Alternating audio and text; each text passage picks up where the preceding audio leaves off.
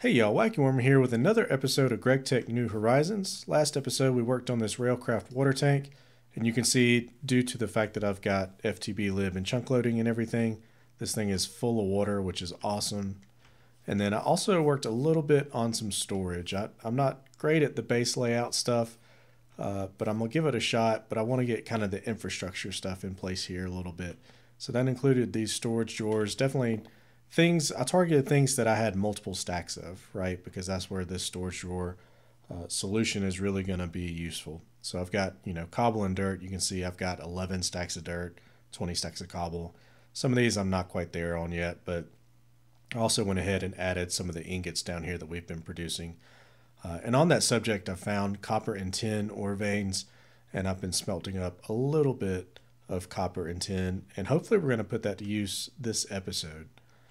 We're going to target kind of two different things in today's episode. One is the Tinker's Smeltery.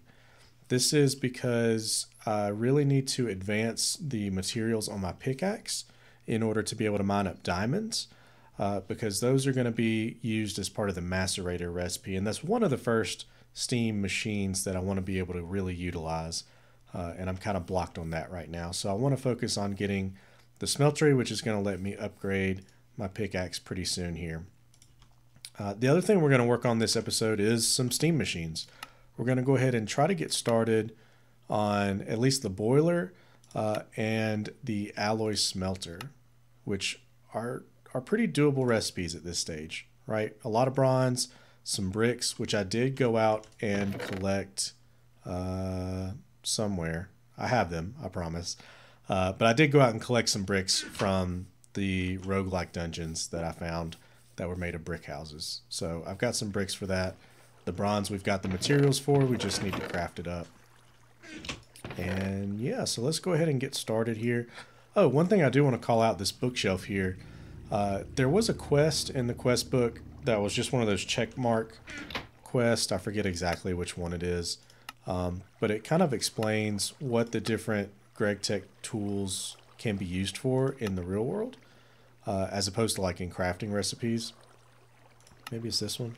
Yeah, it's this one. So this explains those GregTech tools we made and are crafting with. They actually have use in the world as well. One thing that is not mentioned here for the wrench is that it can be used to pick up some items, some blocks in the world, like Silk Touch, right? And I was able to use that wrench in a bookshelf in the brick house to just directly pick up the bookshelf wherever it went down there. And that's going to be really useful for the forestry work table. That'll kind of be another mark of efficiency for us. So anyways, let's take a look at the smeltery quest. This is a multi-block quest, so it's going to be under, let's trigger this view mode back off so we know where we're going. It's going to be under multi-block goals, and here we go. So we have this quest that I wish we could do, which is that we could pick up these items from a village, but I have yet to find a village. So we're going to have to craft it all by hand. So you can see we need 2 full stacks and just shy of 2 full stacks really of sand, gravel, and then a little more than a stack of clay dust. And then that's all going to be crafted together for grout. So let's grab, let's run over here and grab those materials and then the mortar, because we're going to have to crush them up, right? Okay. So it was 64, and I'm sure I'm going to blow through that mortar, and then we'll need to craft another one, as always. At some point I could start making these out of like iron or something, but like honestly I really don't think it's worth it. Maybe it is worth it. I'm not sure. Let's just do it.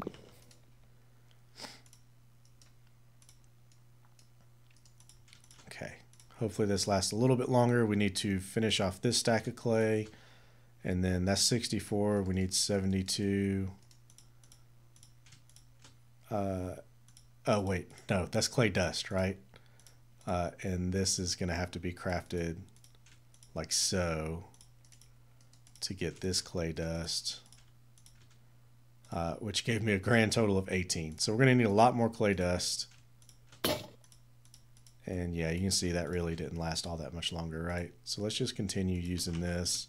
Just go ahead and grab a stack of that.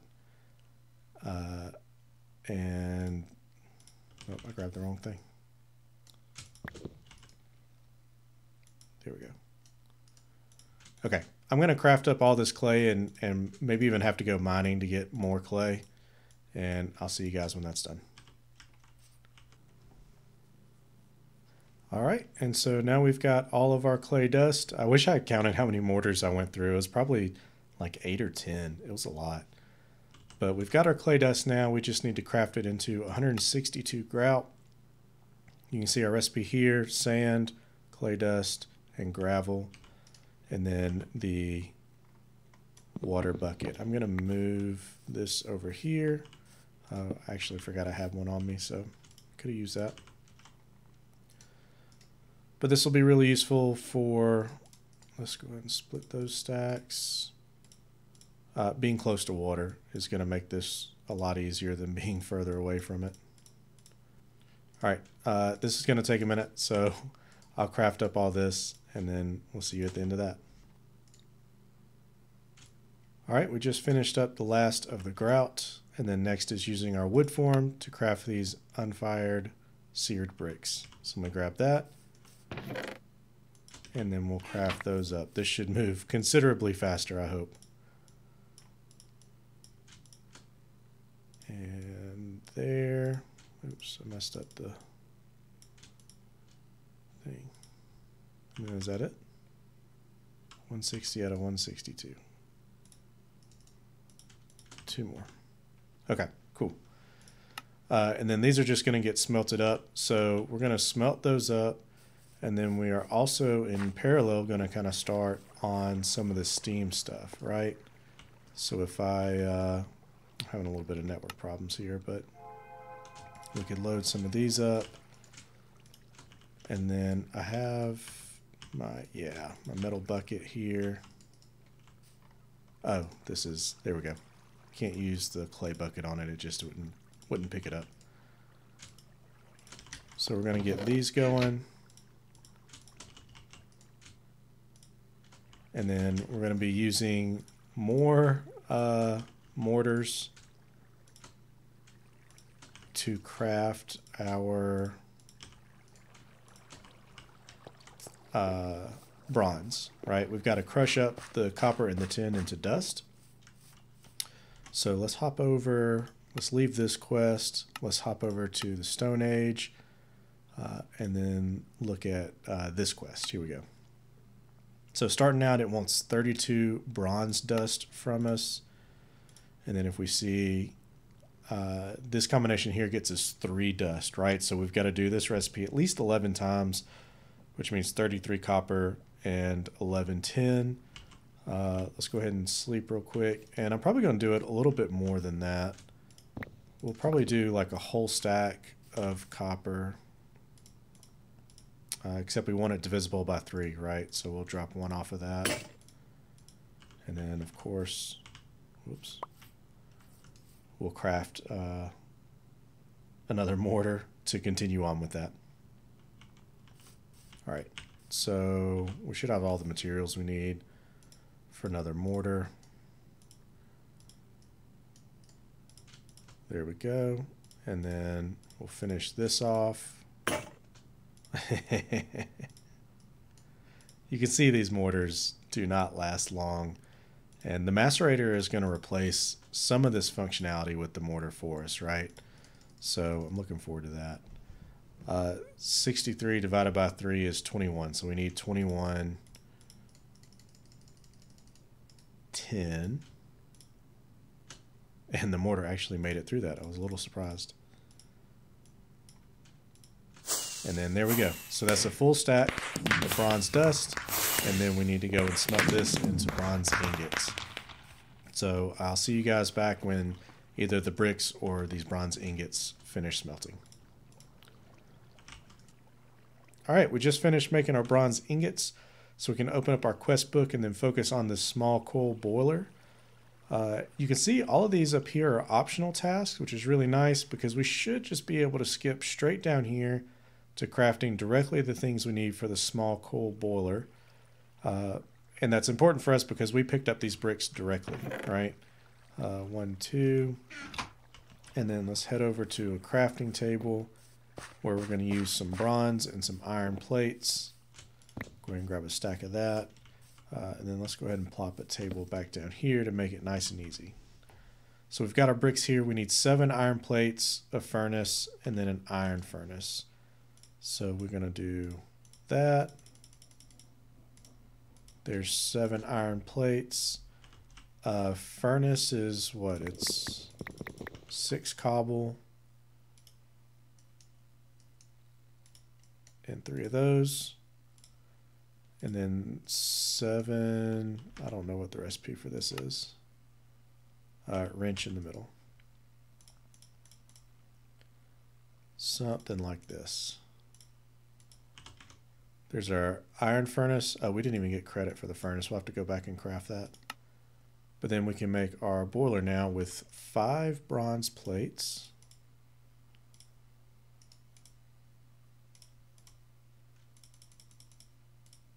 All right. And then we should be able to craft that, and then I think this. Oh, I missed a plate. All right, and there's our small coal boiler. And then let me think a little bit how we want to structure this, and we'll get to setting this thing up and getting it running. Okay, so we're back. You can see in my inventory that we have made all of the seared bricks that we need. I'm actually going to push the assembly of the smeltery off to another episode though, and we're going to focus on making the alloy smelter. If you look over here, I have done a little bit of work on the pipes. So I've got these wooden pipes coming down, carrying water down from the railcraft tank into the coal boiler. And then I've got the bronze pipes coming out, and then this is what we'll attach our steam machines to, right? You can also see these arrows on here. So shift right click will essentially disable fluid flowing against those arrow directions, right? And so that means all the steam that comes out of here flows in this direction. And from what I've read, that helps a lot with lag. Don't really have a whole lot of experience with it, but we'll trust it. So this looks to be set up mostly correctly, and I do want to put it to use. So let's go ahead and craft an alloy steam smelter. So we need 5 plates, 3 bricks, and then a hammer. 5 plates, 3 bricks, and a hammer. And that's our bricked bronze hull.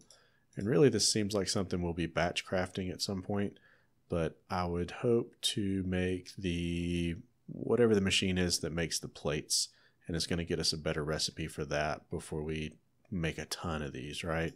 Obviously I'm going to have to make at least one more for whatever machine that is. Okay, we need some furnaces and some bronze fluid pipes. So furnaces, and then let's go ahead and craft up.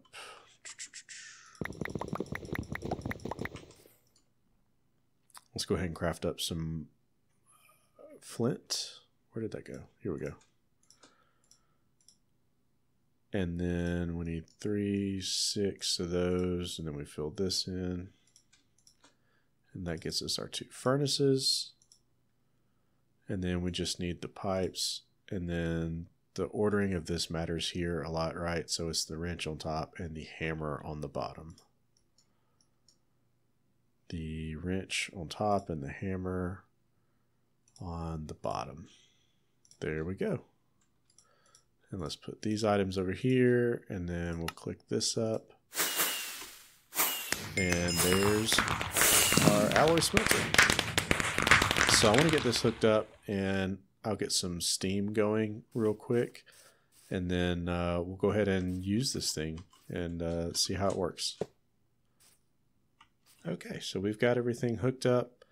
I did go ahead and remove these 2 bronze pipes just for time's sake, so we don't have to wait for them to fill up with steam before it gets pushed off into the alloy smelter. I assume it gets divided equally here, but I'm not sure. The other thing I had to do on our Steam machine is right click and set the output side.